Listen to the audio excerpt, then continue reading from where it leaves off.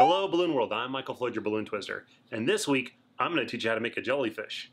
I know this looks complicated, but it's actually really easy. Let me show you how to make it. For this design you'll need 5 balloons. I'm using all blue 260 for my jellyfish. We're going to start with the first balloon. Inflate it about 1/3 of the way. Let some air out and tie. Give it a squeeze and a stretch so it's nice and soft. We're going to make a section about 4 inches long. And then we're going to make a 1-inch bubble. And then we're going to fold it over, and we're going to pinch it, pull it, and twist it.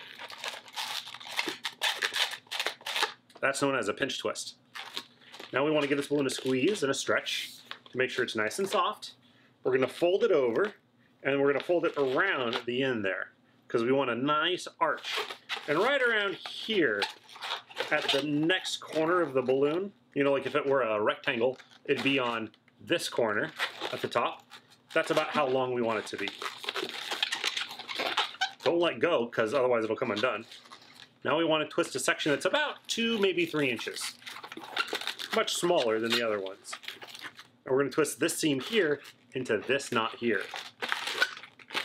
And to keep it from coming undone on us, take that knot and wrap it through the center. And you should have something that looks like this. We want 4 of these. So I got to make 3 more. Here we go. If you want to make sure they're absolutely identical, when you make the next ones, you can match them up to the first one.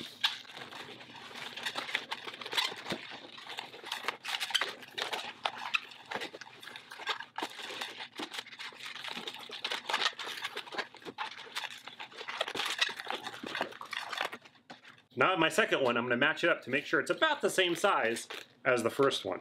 And they're looking pretty good. 2 more to go.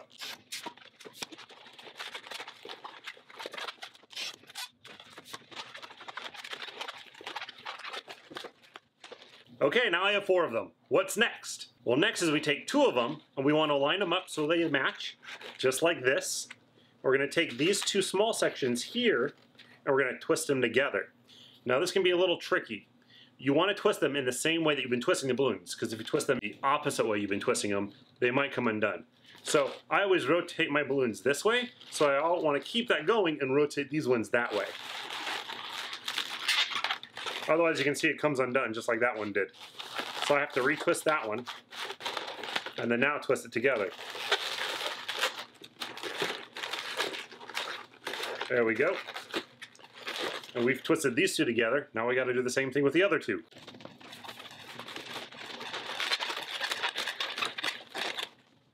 Alright, now we have these 2 twisted together. What's next? We have to twist these 2 together. Okay, so you see those 4 bubbles right there? We have to twist those together. There's no real easy way of doing this. You just sort of match them up like this, and you just sort of rotate them around. If you've made this soft, it'll be really easy. If you didn't make it soft, it's going to be sort of hard.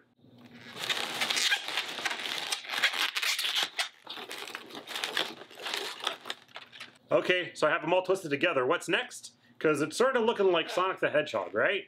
Well, next we got to straighten it out. What we want to do is we want to make each one of these arcs with a pinch twist line up with one of the seams of the 4 bubbles in the middle.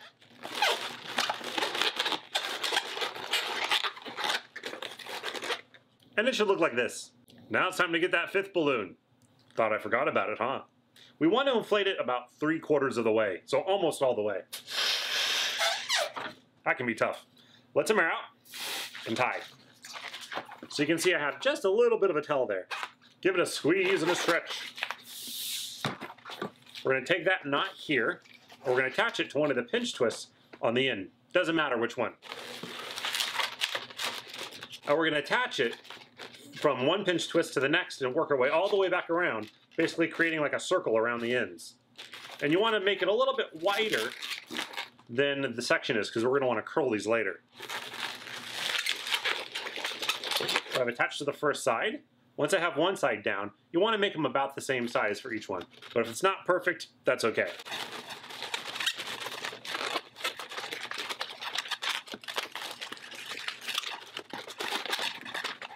Okay, now I have them all the way around and you can see that nice sort of circle-y area. What I want to do is give it a nice little bend on each one, creating more of a circle than a, square or a rectangle. Got the pinch twist right in the middle. And that's looking pretty good. Now this piece here we don't need, so I'm going to go up a little section. I'm going to break it off. You can use scissors or a pin or just pop it, whatever you want. But I like to break it off, that way I can let the air out and tie it in a knot to prevent it from coming undone later. And then once I have that knot, I just sort of tuck it away inside. Just like that.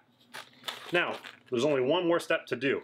We have to take these guys here and poodle tail them so all the air is at the bottom.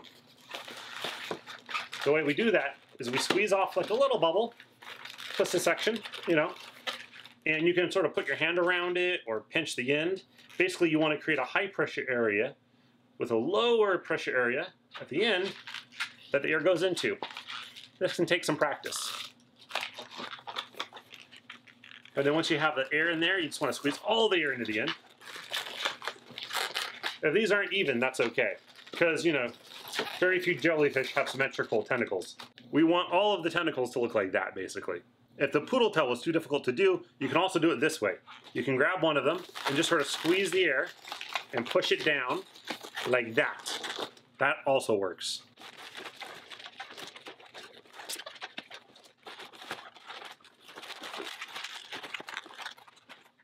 And we're done. Look at that. Isn't that cool looking? I mean, you can add more sections on the top if you want, but 4 is pretty much the minimum number you can get away with. And 5 and more sections makes it difficult to twist that section in the middle. But, play with it. See how many you can get in there. I think 4 makes it look pretty cool, though.